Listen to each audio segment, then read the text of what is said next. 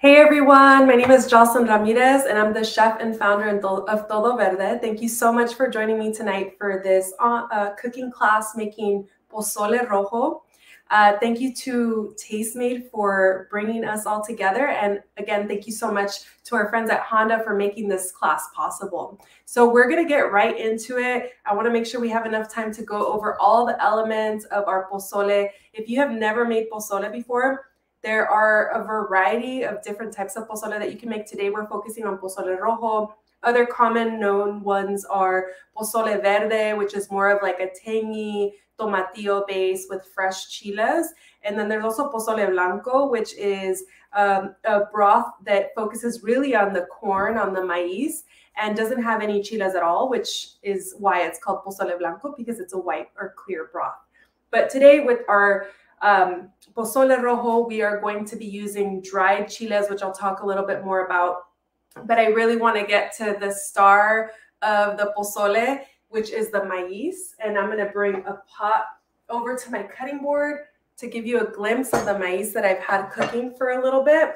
So I'm using yellow maize, and it's been cooking in just water with some salt for the last few hours.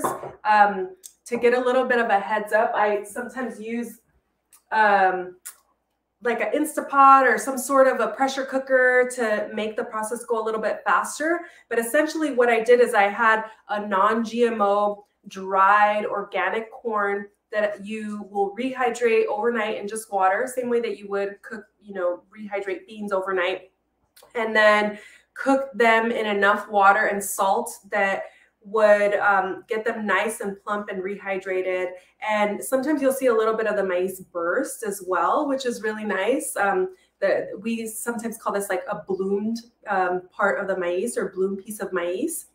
And so I've been just keeping an eye on it, making sure that I have a couple inches of water submerging the maize at all times. So you want to make sure it doesn't dry out or that you're running out of liquid or that it eventually might burn. You want to make sure that you're constantly paying care and attention to this maize. And what I'm going to do is I'm going to season this broth with a couple of bay leaves, some dried Mexican oregano, and some cumin. And I'm just going to add that to my broth as I let it continue to simmer and cook before I add my chile base to it. And I'll bring that back to the stove and let that keep brewing. So for pozole, it's definitely that time of the year right now where lots of families are getting together, and pozole tamales are definitely the heart of what's being served on the table. So I love making a few different varieties. Sometimes I've used jackfruit, mushrooms, a whole lot of different things that can go into this. But mushrooms are definitely the easiest. You can definitely source mushrooms pretty easily. And before we get into cooking the mushrooms, because I'm going to use one pan and make our lives a little bit easier, I'm going to just toast some dried chiles. So I have two varieties of chiles. One of them is guajillo, and here's one with the stem that I was just going to de-seed so that you all can see how to kind of work with dried chiles. You'll see it's a more narrow, long chile, definitely more mild in flavor. Sometimes you'll get a little bit more heat from this one. And then you have ancho chile, which is a little bit wider. And this is a dried pasilla chile. And this is not as much heat, not as much capsaicin in this chile. What you definitely feel here is like a slightly kind of smoky raisin with a little bit of heat.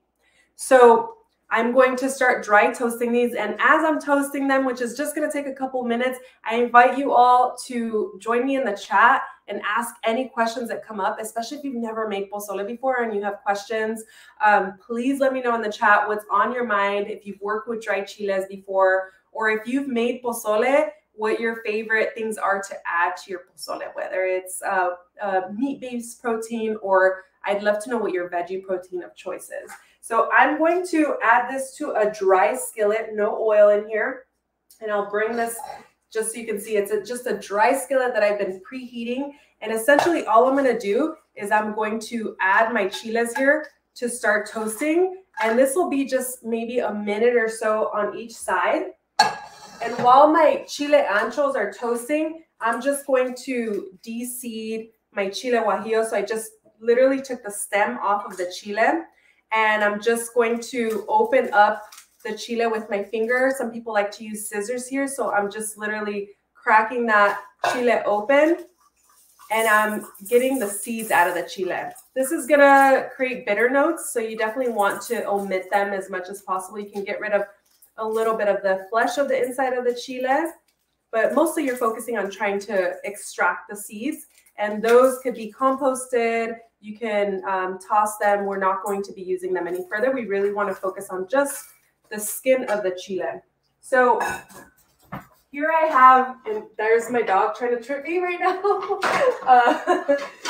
She needs to go to her place, but she knows I'm cooking and she's trying to get some little food scraps. So I'm going to just turn my chiles over. And with the anchos, it's a little bit harder to see. The color of the anchos is definitely darker, but you can sometimes see a little bit of browning. You can see a little bit of bubbling that starts to happen. And once those come off, I'll add my guajillo chiles and toast those. And I'm at about a medium heat for them. So somebody's asking if we can use the reserve seeds like red pepper flakes. The answer is, I mean, you can if you want to. I haven't done that, but typically no. For these variety of dried chiles, we typically focus on just the skin or the flesh of the chiles, not so much the seeds because they're a little bit bitter. I'm not sure what variety we use for red pepper flakes. That's actually a great question that I should look into because I use quite a bit of red pepper flakes and I know those do have the seeds in them. But great question. Keep them coming. Let me know any other questions that come up. So once these chiles are coming off the hot, dry skillet, no oil here, you can pan fry them, but for this, I'm totally okay with just doing a dry skillet and just toasting them. You could also do that over an open flame. That's more called a technique called tatamados. So you're using that open flame to just slightly char them. I have a couple cups of vegetable broth that I just had in a small pot here just to bring it up to a nice hot temperature that's going to help my chiles rehydrate faster. And I'm going to start adding, you can see, maybe I'll do it up against, put it up against this broth here. I don't know if you can see a little bit of the browning and bubbling of the chiles here. It might be a little hard to see, but you're looking for a little bit of browning, bubbling, and that's just going to go directly into my vegetable broth. And so now that I have my ancho chiles in the broth, I'm going to now put my guajillo chiles in that same skillet. And I can hear a little bit of toasting here. And I just want to cook these again for like a minute or so on each side. And for these, you can see the color transform a little bit. You're going to start to see a little bit of blackening. You want to just get a little bit of that blackening on there just to bloom the flavor. You'll be able to smell the toastiness of the chile, the oils kind of starting to work their magic and becoming more fragrant of a chile. You don't want to burn them. Once you start smoking and coughing and they're burning, chances are they're going to be a lot more bitter. And so you want to be careful not to do that. So I'm going to flip my chiles over. And again, I'm on about medium heat. You can see a touch of blackening here. You see that? That's enough. So I want to just go ahead and flip that over. And I can smell how fragrant these are. They smell so good. So if I was cooking these in some oil, hot oil, it would go a little bit faster. So because we're toasting, it's about a minute to 2 minutes per side. So another question, do you think a beginner cook could pull this dish off? Absolutely, yes. My main thing is get good quality corn. The star, like I said here, is that big pot of maize. If you can cook beans, which most people can, you can definitely cook a big pot of really good grade corn. And that's going to be the heart and soul of the broth. Everything is going to taste really great with it. So I'm going to pull these chiles off. See, I'm getting a little bit of blackening here. So I'm going to pull those chiles off and I'm going to toss those into my vegetable broth. And I just want to make sure that these are completely submerged into the broth. And I'm just going to put the lid on and let those rehydrate for maybe about 10 minutes until they're nice and soft and pliable. So I'll just set those aside until we're ready to start working with them. I'm going to drop my heat in that dry skillet and I'm going to use it again though. I just put it down to low heat and I'm going to cook my mushrooms in there. So use that same skillet to have one less thing that you have to wash at the end of the night. Any tips on finding good quality corn? Yes, definitely look for something that's non-GMO organic corn. Because it's just the corn itself, you are going to be able to just Google like, you know, dry nixtamalized hominy, or you can even just search dried pozole and be able to find some really good quality varieties. When you're looking at masa harina, for example, to make tortillas, tamales, because it's already ground, that masa harina sometimes has a lot of other fillers and preservatives in them. Whenever you're looking for masa harina, look for something that literally on the back of the label says corn, ideally organic corn, trace of lime or just lime. Sometimes there'll be salt, but very rarely. But you just want to focus on making sure it's a good quality corn. If it's American grown, great. If it's Mexican grown, great. There's really great brands out there that are focusing on corn. So before I start shredding these up, I just wanted to show you, I'm using a medley of mushrooms here. Definitely use whatever mushrooms are easy for you to find. But I'm using king oyster or trumpet mushrooms, regular oyster mushrooms, and a few other varieties. I have also some shiitake mushrooms here. So everything is going to get shredded except for the shiitakes. I'll just slice those up. And for, you know, any of the variety of mushrooms that you get, you just want to make sure that you're getting the ones that will sear really nicely, that have a good amount of flavor on their own, essentially. So growing up in a low-income neighborhood, a lot of times the only mushrooms that you can find were just white button mushrooms. And they're fine and all, but they don't have a ton of flavor. And so now, as I've really started to explore plant-based, there's just so many mushroom varieties out there that have so much flavor. And I just was not getting those in my regular everyday diet. So, you know, now you can get some that actually tastes a little bit of the sea, or like oysters, or that you can really blossom and bloom to start to really bring on additional flavor profiles. So all I'm doing for the oyster mushrooms is I'm just shredding them by hand. So I'm just, you know, breaking down the florets a little bit. If the mushroom itself is kind of large, I'll just shred it in half or in quarters until I get these nice kind of long strips. And essentially what you're trying to do here is emulate something that looks like a shredded chicken, shredded pork, which is the proteins of choice that you typically see in pozole.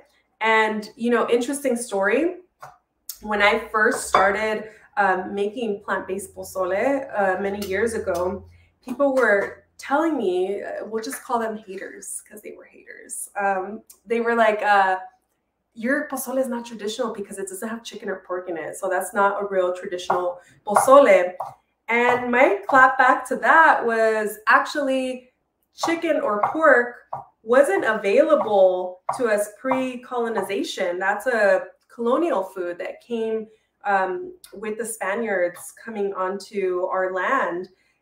Prior to that, pozole was made, but it didn't have chicken or pork. It was made with other animals of the land.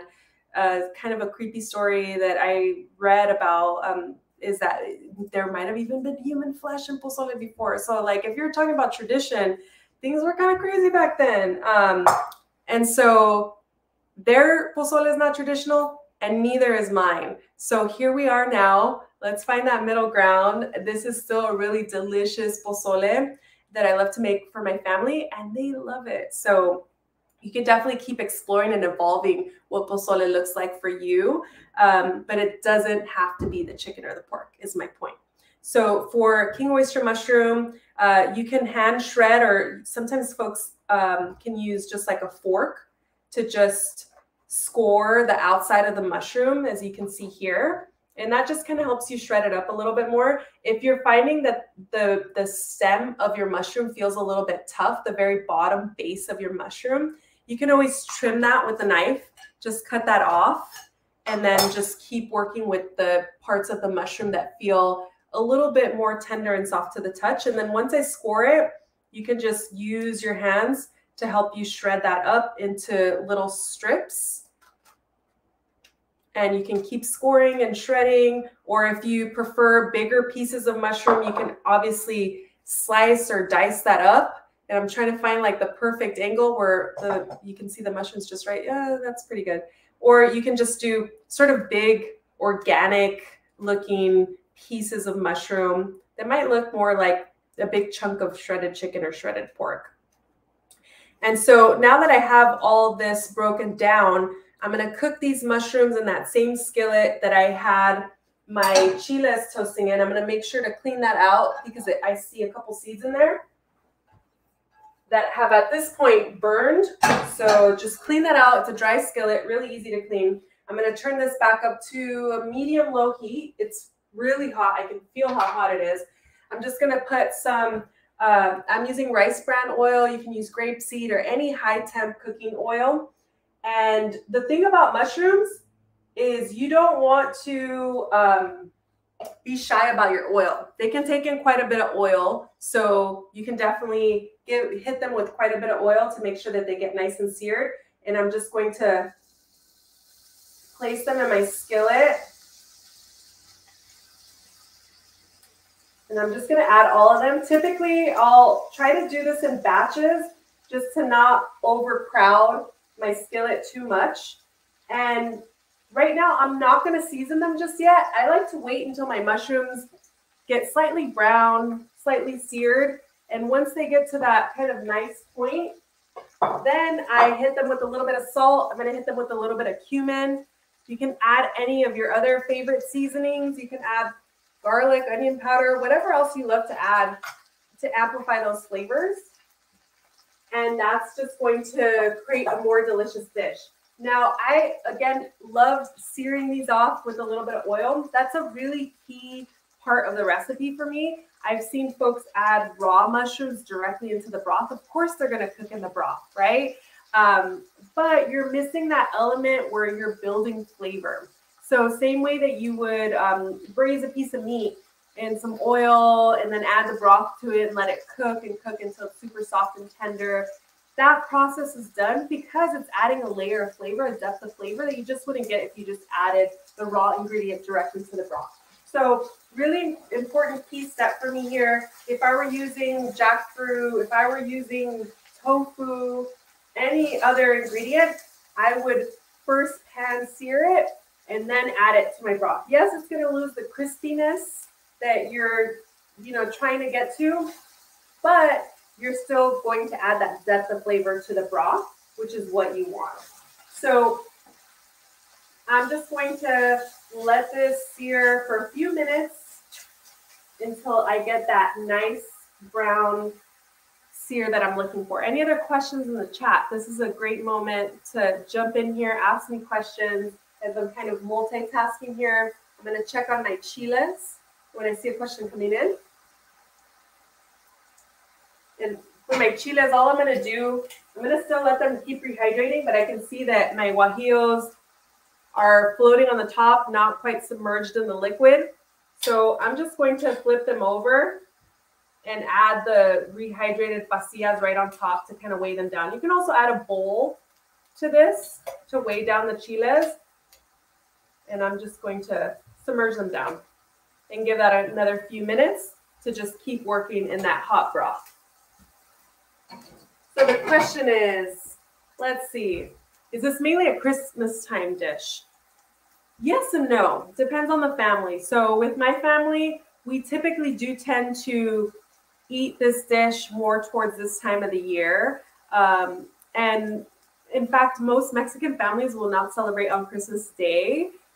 We celebrate Noche Buena, which is the 24th, and we go until midnight. And this year we're doing a whole block party with the neighborhood at my mom's house. But we will be making pozole tamales for that day. For some folks, it's just this time of the year, winter season, where more soups are eaten. So like cocido, pozole, menudo, all of our stews and soups are eaten during this time of the year. So for pozole, you can go to a Mexican restaurant, and especially during this time of the year, you'll see it on the menu where it's more readily available. It's not specifically only tied to the holiday. It's more of a winter season dish.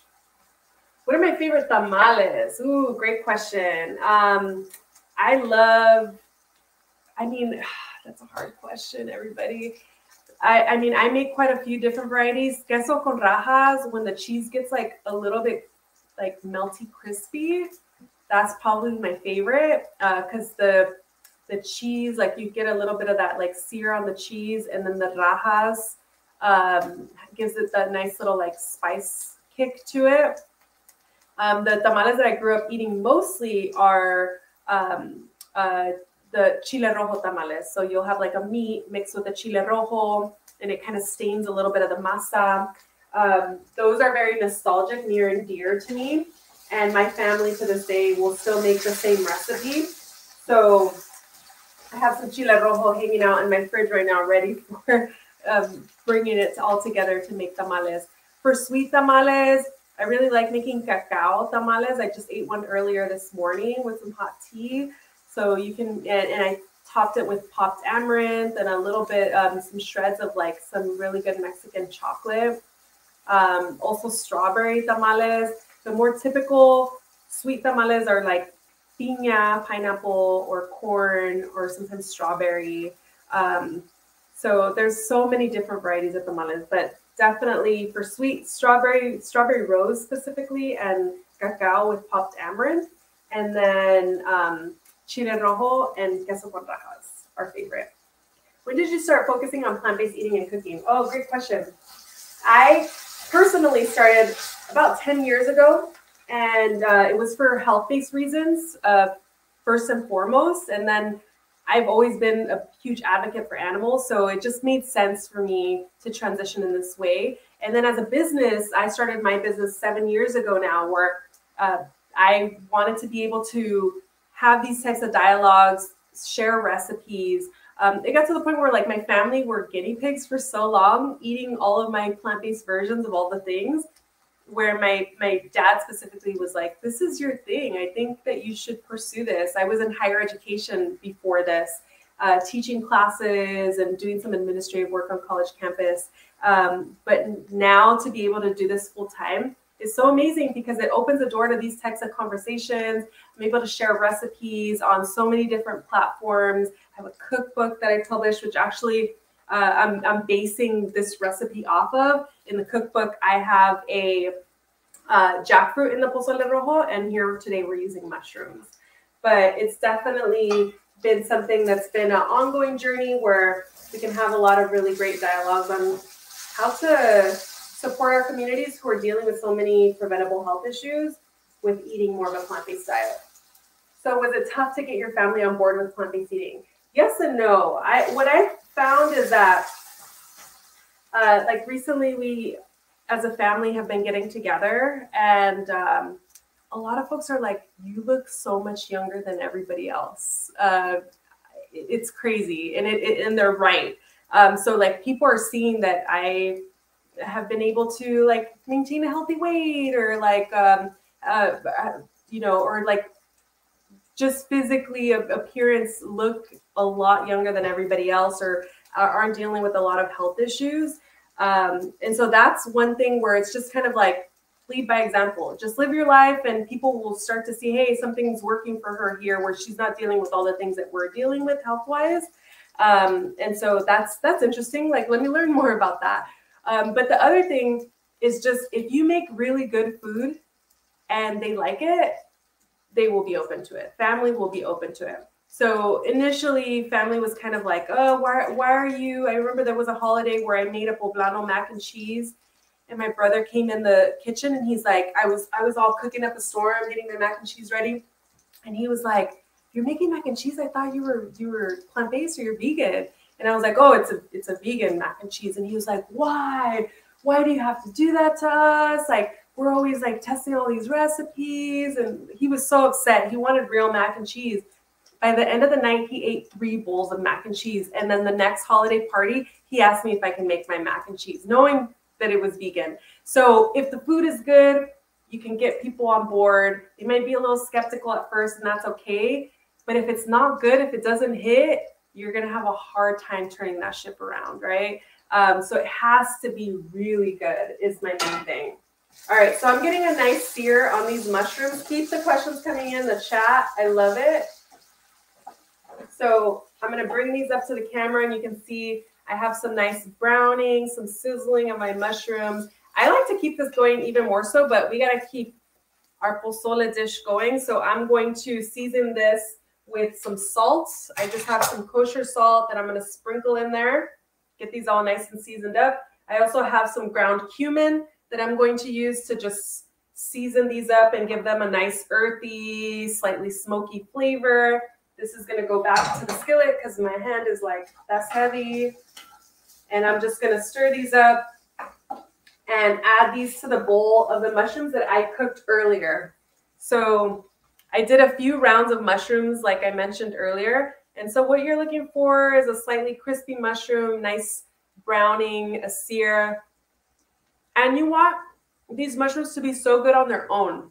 That's my main thing for all dishes that I love exploring plant-based versions on, is if I want to eat this whole bowl of mushrooms by themselves, they're going to be so good in my pozole. So each thing should get its own care, attention, should taste good. And when you bring it all together, it's going to be so good all together. So actually, while these sear a little bit more, because I like a little bit more browning on them, I'm going to put my chiles in a blender. So let me bring my blender base or my blender cup forward. And you can see here that they're nice and soft and rehydrated. This is what you're looking for, a nice pliable, like, you know, chile that's ready to be blended. And I'm going to blend it with that broth that they've been rehydrating in. So I'm going to just put my, let me make sure you have a good view of this. I'm just going to put my chiles directly into the blender using a pair of tongs. Let me drop this down here so you can see a little better. We're like going back and forth trying to find the right angle. Here we go. And then, and then I'm going to add that broth directly to the blender. And we're just going to blend until smooth. It's as simple as that. Just blend until super smooth. I'm going to bring this back, and it's going to be loud for maybe a minute or so. I want to blend for a little bit until they're nice and smooth and I don't have any pieces of chile.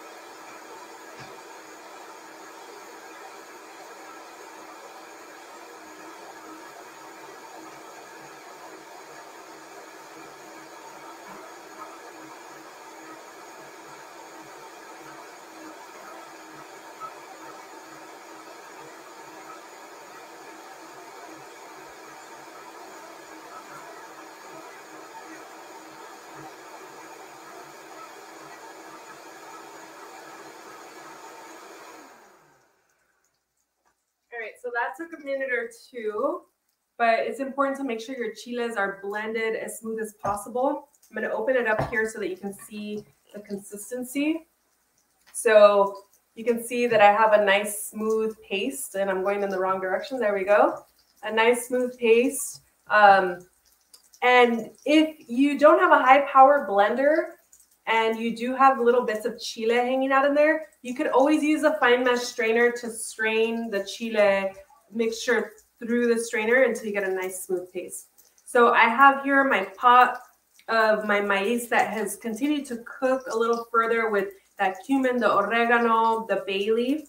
Now I'm gonna grab a spatula and I'm going to add my chile mixture directly into the pot and let that just keep going. And we're almost near the finish line. You can, obviously, once you add the chile broth, you can let the flavors marry for as long as you'd like to, like, 20, 30 minutes is a good amount of time. The longer, the better. In fact, like most soups, this will be better tomorrow. So you can eat it right away, which I'm going to, but if you eat it tomorrow, it's going to be even more great because the maize is also going to absorb some of that chile flavor. So I'm going to pour this directly into my pot. And it's going to stain my broth into this nice red, deep red color. And we'll mix that up. And I'm also going to hang out here with my pot and add my mushrooms. I'm just going to add everything into the pot. And you can see, it has this nice deep color. Get rid of that blender cup. There you go.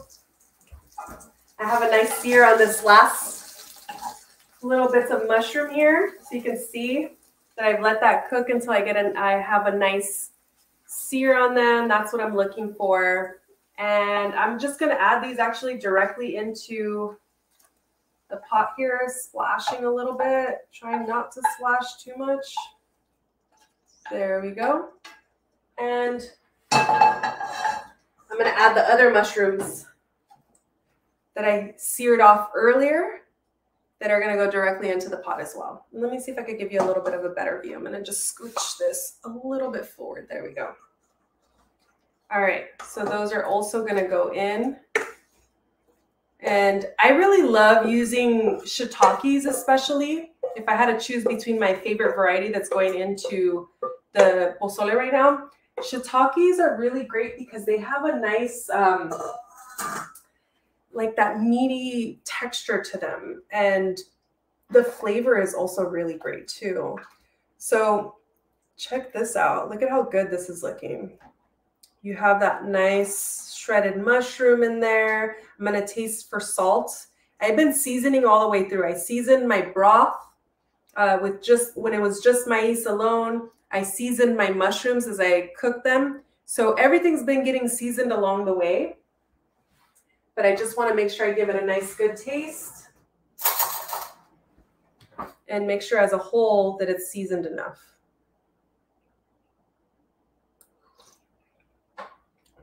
So good. It needs a little bit of salt though. So good. You can definitely taste the richness of the chiles. But what you taste the most, like I mentioned earlier, the heart of this dish is the corn. So that broth is so good. I always recommend to folks to please start your pozole with dry, good maize, nixtamalized maize, rather than using the canned hominy. Yes, it's a shortcut. Maybe that's what you have available to you that you can use in a pinch, but it's just, it does not compare. So I have a question here. What does nixtamalized mean? So nixtamal is a process that our ancestors identified generations ago where dried corn was mixed in a calcium limestone solution, or for short, we call it cal. And with that process, typically you bring that cal solution, so it's cal, water, dry corn, brought to a simmer, and then you turn off the heat and let it sit in that warm solution for typically overnight is how we do it. So you'll cook that in the evening, turn it off, let it sit all night. And the next morning you wash the maize. So you strain that liquid out, you use your hands to rub the maize, and you're removing the outer skin or the outer little shell of the maize.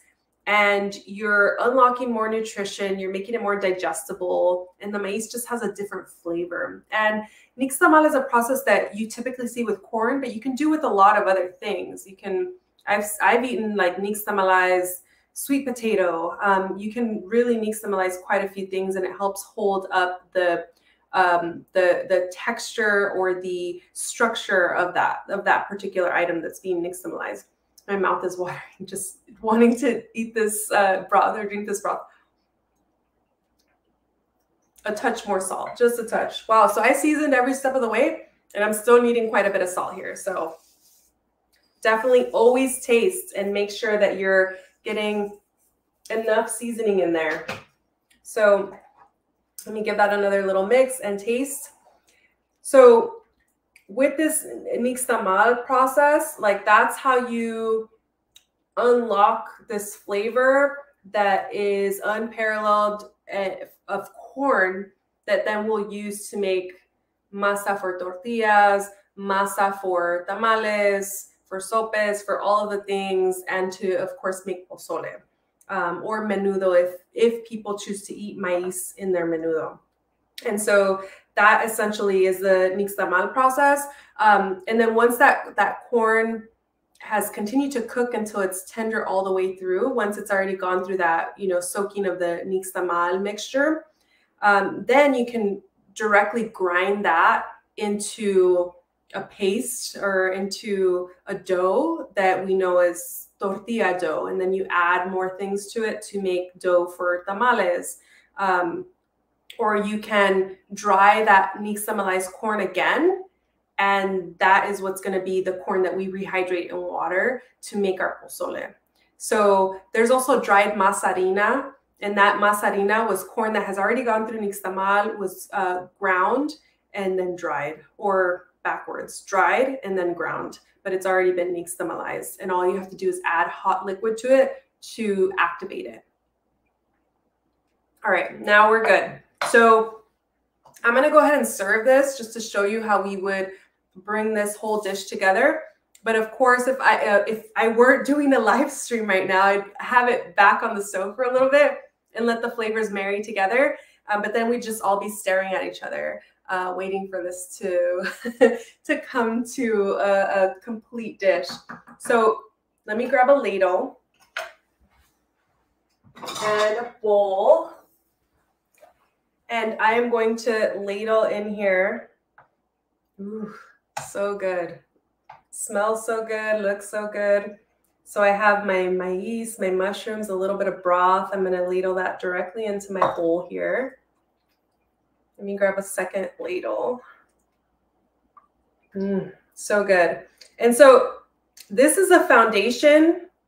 It's like the family pot, right? Where you want it to be seasoned nicely. It doesn't have to be over salted, just enough good, bold flavor. And then everybody in the family will eat this a different way. Some people will add a bunch of lemon and more salt and cilantro. Some people just want radishes and col, or what is col called in English? It's called cabbage. So everybody will start to take it in their own direction from there. So from here, I'm actually going to put this bowl down. And I think you should be able to see that here. Let me bring this back a little bit. So if you can, no, you can't. Let me bring it onto the cutting board. Let me move this pot back onto the stove. And I'm going to bring this bowl here onto the cutting board. And then I'm going to start to add some things that I have here. Why is pozole only served on certain days at a lot of places? Because not everybody's eating pozole every day as like a regular meal, but typically that's for menudo. Menudo is a more labor-intensive dish to make, and menudo is typically only served on Saturdays and or Sundays at restaurants, which is a different dish than this one. So I'm adding some onion, some just diced onion to my pozole. This is totally up to you. It's obviously going to soften slightly with the broth being as hot as it is, and it'll provide a little bit of crunch as well. I also have just some quartered radishes, and I like to leave the little ends of the radishes on there. You can slice your radishes if you want, but I really like the crunch of quartered radishes, and I add typically around like 4 or 5 or so. So you can garnish there. You can add a little bit of just sliced cabbage. This is another kind of crunchiness that you add on there, which, will get slightly soft once it hits that hot broth and you mix it all in. I have some cilantro leaves here. You can have minced cilantro. I like leaving the leaves whole because it adds another little texture in there. And visibly, it just looks so much nicer. I have lemons mostly because California grown. These were grown right in my backyard. But if you're a lime lover, which some folks are diehard, like only lime in Mexican food, get your lime. That's all good too. So I have cachetes, as we call them, when you just cut off one whole slice of the limon, cachetes de limon. You can either put that right on top. I'm just going to squeeze that right over.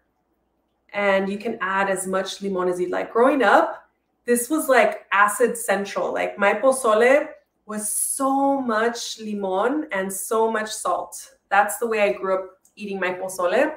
Now as an adult, I don't go that far in that direction, but not too far off either.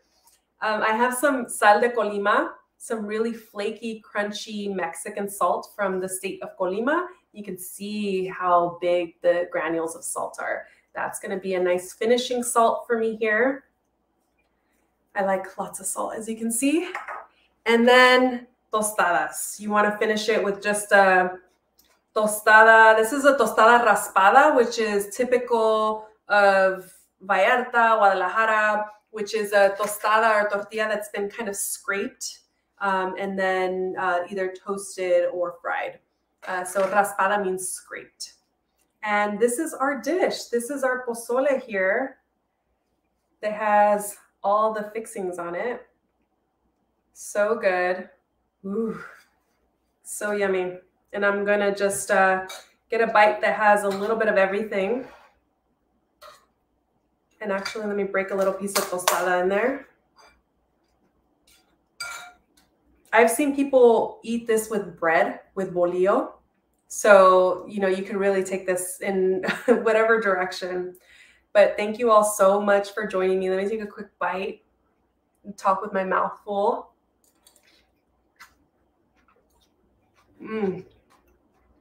So good.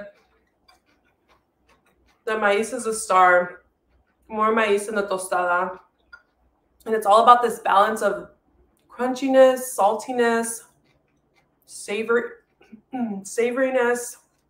acidity. So good. Thank you all so much for joining me in this Pozole Rojo demo. You can always follow us or follow me on Todo Verde to check out more recipes. Thank you again to Tastemade for hosting this. And thank you again to our friends at Honda for making this possible. So hope to see you all on the internet soon. Take care, everybody. Thank you and happy holidays.